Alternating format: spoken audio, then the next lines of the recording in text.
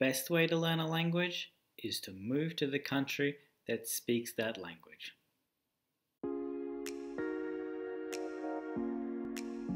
If you've been learning a language for, I don't know, more than a week, you may have been browsing the interwebs for various forums and discussions on how best to learn a language, what is the best strategy, and of course, everybody has an opinion regarding this, even me. Thank you for listening to mine. And one of the most, I guess you could say, maybe criminally overused statements is just move to the country where the language is spoken. Then you'll become an expert. While this advice comes from a place of truth and a place of well-intended advice, I'm somebody who's been living in Turkey for just about a year now. And they speak Turkish in Turkey. Some people speak English. From my experience, I think most people here, or let's say maybe 50%, are monolingual. And if they are bilingual, it might not be in English first. They may be bilingual in Arabic or Russian, and then maybe English after that. This is just based on my experiences, of course. So I wanted to discuss this advice that is applied in a blanket statement. And this is where I'm trying to get at. Yes, moving to a country is very beneficial for your language learning. However, it isn't just a blanket statement, and it's not a fix-all solution. There are very few, if any, fix-all solutions when it comes to language learning. Perhaps the only advice that really works is find something that works for you and keep doing it. Everything else, like just move to the country, just listen to movies, just read books, just speak, comes with a caveat or comes with a necessary learner's guide, how to use manual. They're not necessarily blanket statements that can just be applied and will give results just like that. And I'd like to discuss how and why. The most important point that I would like to cover is that when you are moving to another country, firstly, there's a lot of different reasons why one puts themselves in another country. It could be for tourism, it could be to study the language spoken. For example, it could be moving to Turkey to be in touch with Turkish language institutions.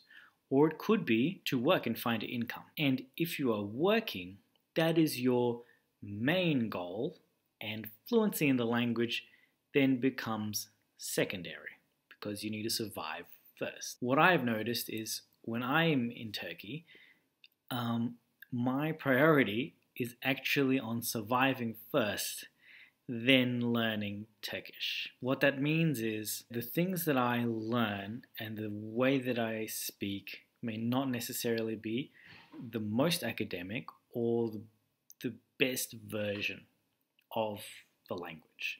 I might use a mix of English, I might use a lot of hand gestures, and I might say words in the wrong context. Or I will say the words in the wrong context. However, the focus is more on me just getting a message across, just being understood, and just understanding enough to make sure that I'm buying the right thing, going in the right direction, doing the right thing. Moving to a country does not necessarily mean fluency in a language. Take my example. Take examples of migrants in any English-speaking country. Their main priority is the survival of themselves and their families. So they will create networks where they can survive and not necessarily use the language of the land, which is why you find a lot of first-generation migrants speak the language of the land badly, poorly, not at all, or not well, let's say. So it's perfectly viable, even in a place like Turkey, to get by without learning the language. And if you're not dedicated enough, or you have too many other things going on, like living, like trying to find a job and trying to work, you may not put in the effort to speak the language every day, and you may just rely on surviving.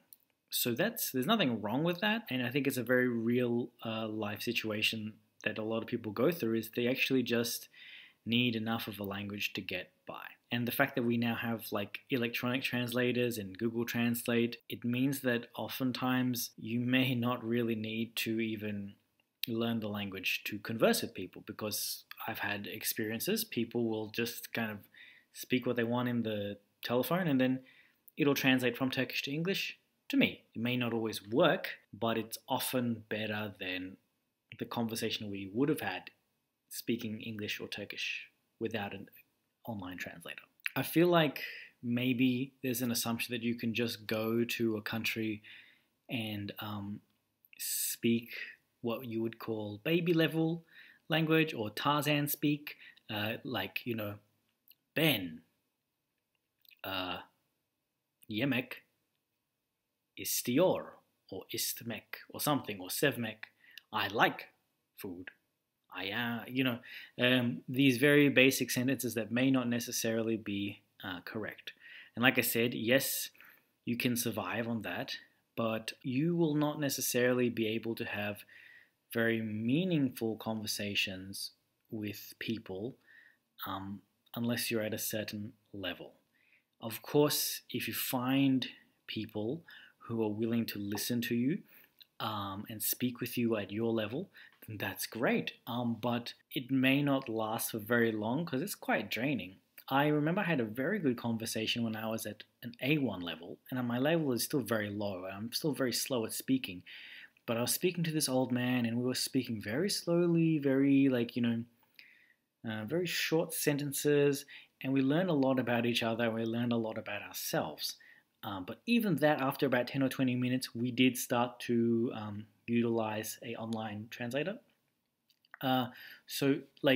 Yes, you can actually have quite good conversations with people at a lower level, but I would say the stuff that you can talk about and even the opportunities to speak with people may not always be there, because not everybody has time to slow down and wait for you to find the right verb and wait for you to remember in Turkish, oh man, hold on, the verb got to go at the back, I have to say the base verb, then I got to negate it, and then I got to put the personal pronoun at the end. There's a lot going on, and unless you are already sort of at a stage where you can fluently put the pieces together in your head without thinking about it so much, things might be a bit difficult communication-wise. I have felt that here, not everybody, like for example at the bank, at the supermarket, in service industries, not everyone's really willing to help you all the time.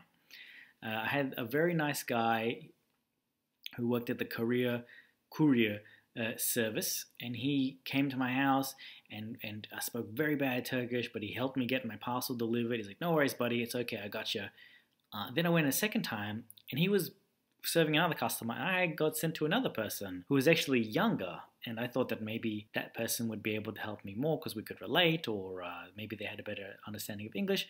But no, that person didn't want to help me, didn't have time for me to remember any of my words rather. What I'm trying to say is not everybody will give you the chance to express yourself if you're just clutching at words all the time. This is obviously different if you're going to the country for the purpose of language learning, because you may have teachers or language partners who will do this job for you, and it is sort of a job. Remember that. It's not something that everybody wants to do free all the time. So that's something very important to consider if you want to move to another country to learn and practice the language, is you need to up your level to a point where you can actually have a conversation and contribute meaningfully to that conversation in that language. And it brings me to my last point, which is the classic point of language learning. It's comprehensible input. If you are A1 or A2, potentially most of the dialogue and things that you hear on the street in your target language's country is not going to be comprehensible to you, I feel. Now, at my level, I am able to order food, I can function in the supermarket pretty well, and even on the very first day, there was some stuff at markets and at the airport that I was able to do and get done. But there's a lot of things that are still not comprehensible to you. And so you have to ask yourself and question the efficiency of such a plan if you are going to a country to learn the language. Do you have a level that's high enough to make daily conversation comprehensible input? If not, you might need to improve on that first. You might be at a stage where it is just incomprehensible enough that you actually take that as motivation and go, oh man, I need to up my game a lot.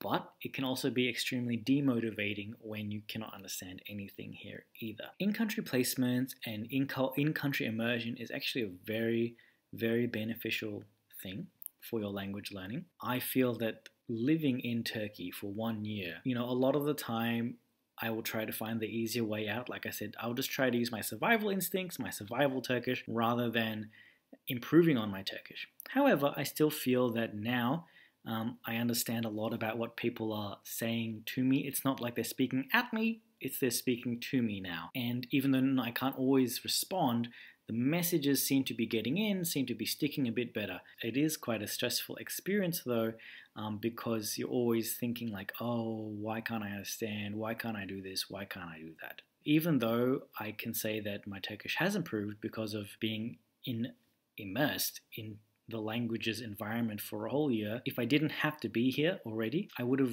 waited a little bit. The more ideal thing would be to wait till you're at a higher level before you move. Of course, if you need to go for work or other reasons, then there's not much help for you there. I had a very good experience with an in-country immersion program that I did with Arabic a while ago. The whole year, I studied Arabic, and then at the end of the year, I did a 2-month placement in Oman. And that was 5 or 6 days a week, class hours, so maybe 4 or 5 hours, a mix of writing, speaking, all this kind of stuff, presenting, reading, listening, and at the very end, I felt that I had reached maybe a high beginner or just tipping into the intermediate level. I really felt confident speaking to people on the street, and by the end of that 2-month period, it was really nice to consolidate all the effort that I did in a year with this 2-month program. So, do not just think that moving to a country, like any other recommendation or technique, is going to solve your issues.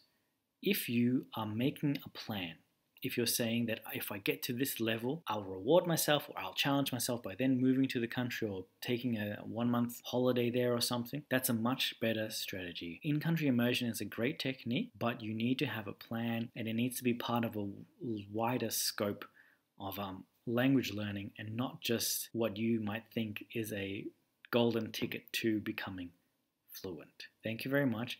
Let me know what you think about in-country immersion. How has it benefited you? Or where would you like to go and do it? I am so excited to hear about your opinions. Thanks very much.